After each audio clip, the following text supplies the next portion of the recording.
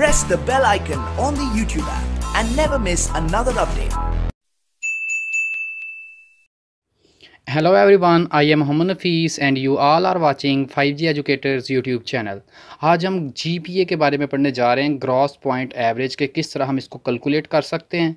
तो इसको कैलकुलेट करने के लिए सबसे पहले हमें पता होने चाहिए हमारे मार्क्स या हमारा ग्रेड जो है वो हमें पता होना चाहिए कि हमारे सब्जेक्ट्स में कितने कितने मार्क्स हैं या ग्रेड क्या है। तो अगर हमें सिर्फ मार्क्स पता है तो उससे हम ग्रेड किस तरह निकाल सकते हैं।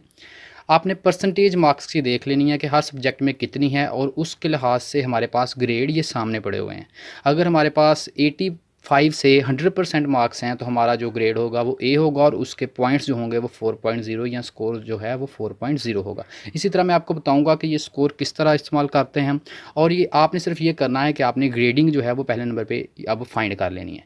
उसके बाद आपने क्या करना है, आपने सब्जेक्ट्स आपने लिख लेने हैं। जिस तरह मैंने इधर लिखा हुआ है course 1, course 2, course 3, course 4 and course 5 so on. इस तरह आपने अपने तमाम सब्जेक्ट्स लिख लेने हैं। अब नेक्स्ट आपने टेबल बना के नेक्स्ट जो कॉलम होगा उसमें आपने लिखना है ग्रेड्स। अब कोर्स 1 में मेरे पास A+ ग्रेड है, यानी कि ए पॉजिटिव ए या हाईएस्ट ए ग्रेड है।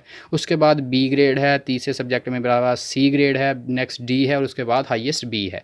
तो इसके बाद आपने क्या करना है कि जो क्रेडिट आवर्स होंगे वो आपने नेक्स्ट लिख देने हैं। जो क्रेडिट आवर कितने हैं, ये पहले सब्जेक्ट के मेरे पास क्रेडिट आवर हैं 4, नेक्स्ट 3 3 3 3। अब ये मेरे पास क्रेडिट आवर हो गए। अब आपने देखना है कि आपके पास सब्जेक्ट में ग्रेड क्या है। सब्जेक्ट में मेरे पास ग्रेड फर्स्ट वाले में है ए हाईएस्ट ए, यानी कि 4.0 उसका स्कोर है। हमने पीछे टेबल में देखा कि उसका स्कोर है 4.0।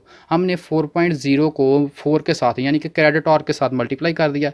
नेक्स्ट बी पे देखते हैं, जो बी ग्रेड है उसका स्कोर होता है 3.0 या पॉइंट उसके होते हैं 3.0, उसको भी हमने क्रेडिट आवर के साथ मल्टीप्लाई कर दिया। नेक्स्ट सी का जो स्कोर है वो 2.0 है, उसको हमने 3 के साथ यानी कि फिर क्रेडिट आवर के साथ मल्टीप्लाई कर दिया। इसी तरह आपने तमाम जो क्रेडिट आवर्स हैं उनको ग्रेड्स के स्कोर के साथ मल्टीप्लाई कर देना है। अब हमारे पास ये एक चीज़ हो गई। नेक्स्ट हमने टोटल निकालना है कि टोटल क्रेडिट आवर हमारे पास कितने आए।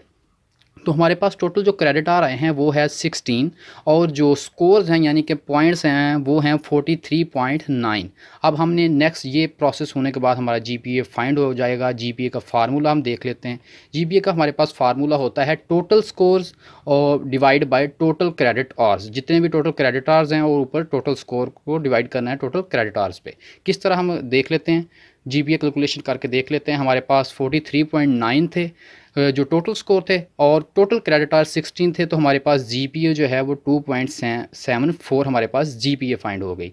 नेक्स्ट हम देखते हैं CGPA हम किस तरह फाइंड कर सकते हैं और इसका फार्मूला क्या होता है। CGPA का फार्मूला होता है टोटल GPA ऑफ सेमेस्टर्स। अगर आपने 3 सेमेस्टर पढ़े हैं तो तीनों सेमेस्टर्स का जो आपने GPA है उसको कलेक्ट कर लेना है और टोटल नंबर ऑफ सेमेस्टर जितने आपने पढ़ लिए, यानी कि अगर आपने 3 के सेमेस्टर के नंबर ऐड किए हैं, GPA ऐड किया है, तो 3 बार उसको डिवाइड कर दें। किस तरह, एग्जाम्पल देख लेते हैं कि हमारे पास 2 जो सेमेस्टर्स हमने पढ़े हैं, एक सेमेस्टर में हमारे पास GPA आया 3.3 एंड दूसरे में हमारे पास है 3.2। उसको हमने डिवाइड करना है अब 2 पर, क्योंकि हमने 2 सेमेस्टर्स का निकालना है। तो हमारे पास अभी 2 सेमेस्टर्स को हमने ऐड किया, 2 सेमेस्टर्स का GPA, तो हमने इसको 2 पर डिवाइड कर देना है और हमारे पास 3.25 जो हमारा GPA वो फाइंड हो गया है। तो यही था आज की वीडियो में। अगर आपको वीडियो पसंद आई है, आपको समझ आई है, तो चैनल को लाइक, शेयर और सब्सक्राइब ज़रूर करें। और thanks for watching my video. अल्लाह हाफ़िज़।